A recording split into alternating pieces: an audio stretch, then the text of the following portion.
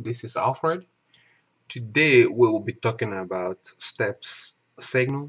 So essentially what we will try to do is to produce this type of pulse signal. As you can see, it goes high, then it steps down, stays for a little bit period of time, goes down, stays a little bit period of time, then goes down, and it just does that until it hits to 0.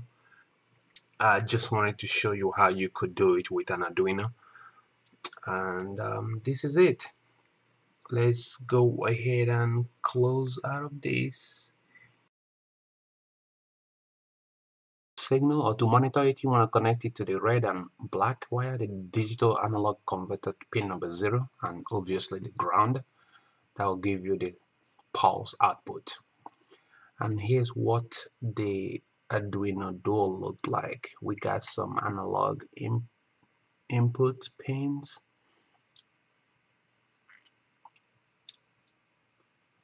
We got some digital PWM, more digital pins,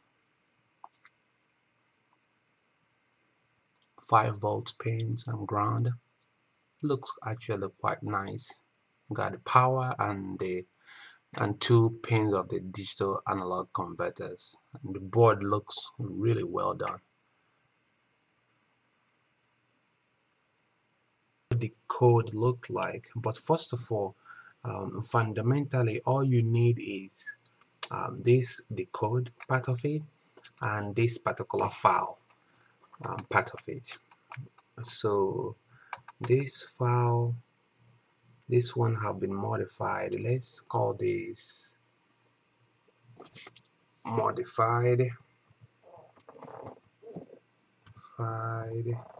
square wave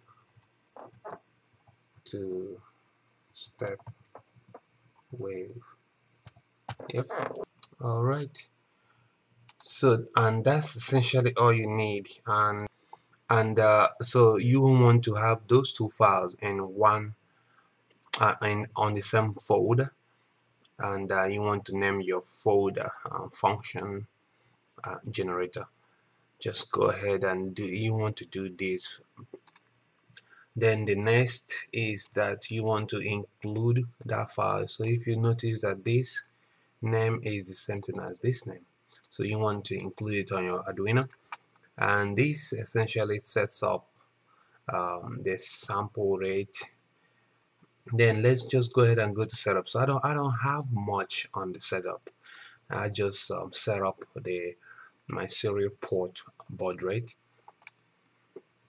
and on the loop, this is the type of code that I like. Very clean and simple to read. It's not too busy, but it does exactly what you need it to do. So essentially what I'm trying to do here is set the sample rate of the signal. I get it from, by the way, this code is essentially an example code. The person, I forgot who he is, but the person was trying to show how to generate multiple waves: a sine wave, triangle wave, sawtooth wave, and a square wave. So what I did was I just essentially went here and modified the square wave. Instead of having, one high and one low, and I just had a couple things in the middle before hitting the high. I don't know if that made sense. So this is actually the high. So I have a couple lower signals in the middle before hitting the high, and it just repeats itself. So this sample sets the sample rate. So this analog write sets where you want the signal to be written to. So it will take, essentially what it's doing is that it's taking every loop, it takes a number this I from the array, so from the waveform table. This is the waveform table. So this is defining an array here. So it takes this is the waveform table function. So it will take it, and this is wave 0, and this is where I define it. Wave 0 is actually 3, and I don't need this to be volatile, but let's leave it there. So it's 3, and if you go back to the index 3, so this is a 0 index, so this is index number 0, this is index number 1, index number 2, and the modifier wave is index number 3. So essentially I just didn't care about all these other signals anymore. I should probably delete everything and have these at 0, but I didn't want to do too much modification, left everything as is from the example code, and this example code came from the Arduino website. So, and I just basically modified it and had it do what I needed it to do, which is generating a step signal. So when you go to this waveform table, again this one, so you want to iterate through this array, right?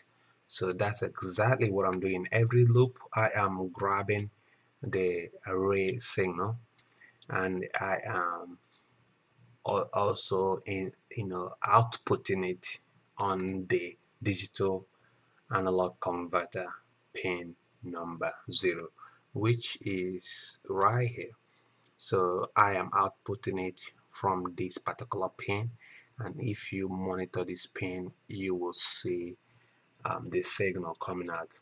And just to show the type of signal I am outputting, I went ahead and did a serial print line to see the signal.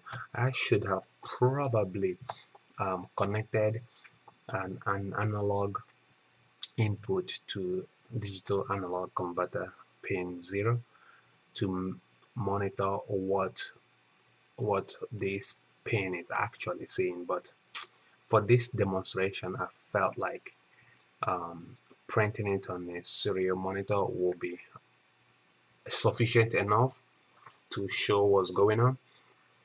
So, and as soon as I hit the maximum sample number, it will set it back to 0, and it will start afresh. So, and the maximum outputting number is this guy right here. So this is the maximum number. So essentially it will output this, and as soon as it hits this, obviously the variable I will now be 120.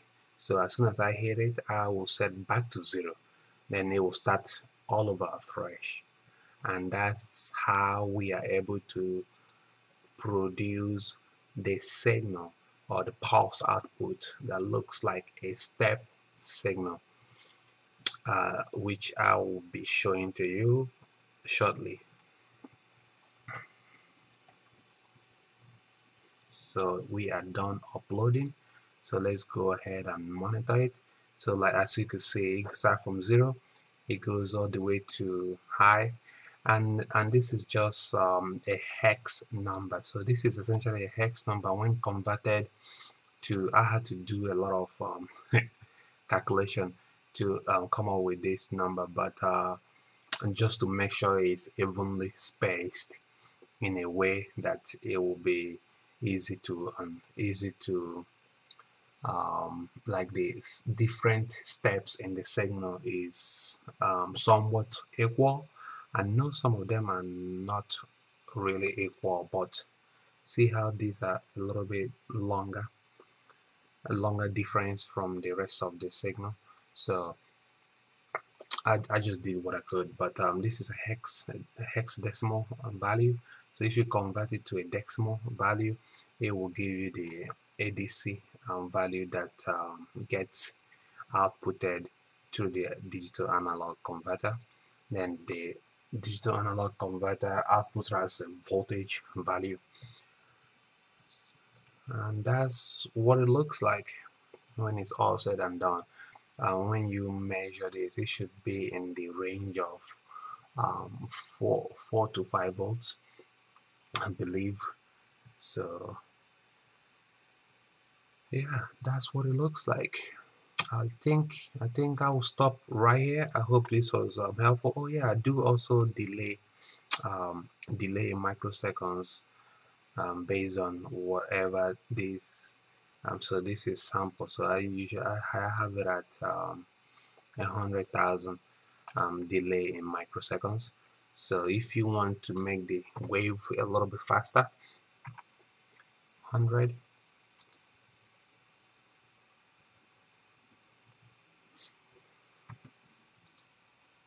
Here you go. So that will really significantly change the speed of the sampling. So yeah, that's what it looks like. I hope this was useful. Go ahead and subscribe if you haven't done so. If you like to see geek out with me like I do quite often, and hope you have a wonderful day. Talk to you later. Bye bye.